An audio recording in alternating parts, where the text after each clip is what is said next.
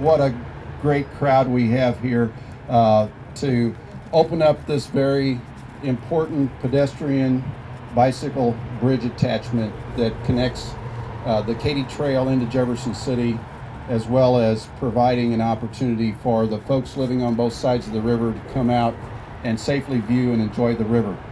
The existing bridge today here is very busy.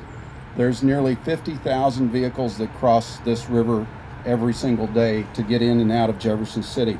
In the past, pedestrians and bicyclists had to share the lanes of the roadway with the vehicle traffic, but that's not going to be the case any longer, as we have now this separate attachment on the downstream side of the river that will provide a safe access going back and forth. It'll be a great connection and something that people will be able to use for many years to come. While we could use enhancement funds for 80% of the project, we had to come up with local match. And that would not have been possible to ever build this without those local sponsors. And I certainly want to say thanks to them today. I know many people will say this and you'll hear this theme, but a lot of times we talk about in Central Missouri the quality of life. And I know various groups, including the Chamber, have worked very hard on trying to figure out what does that mean.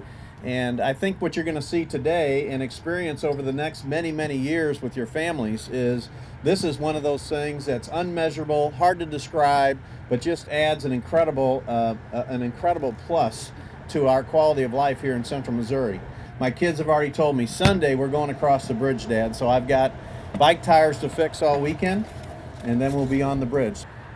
Like I mentioned, I like to ride my bike, so I can tell you I'm extremely excited to have this new pathway as a means to make it from one side of the river to the other.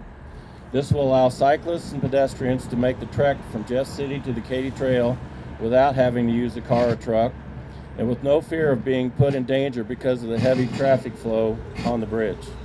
To get here from either end of the trail, you ride or walk through dozens of communities, Rocheport, Augusta, places that if the railroad had left them, they would have dried up. But instead, the Katy Trail came to them, and now they've thrived, and they're Katy Trail towns.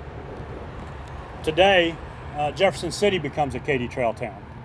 It's a resource that everyone can use, whether you're training for a marathon or whether you have training wheels on your bicycle. So we're excited about that opportunity as well.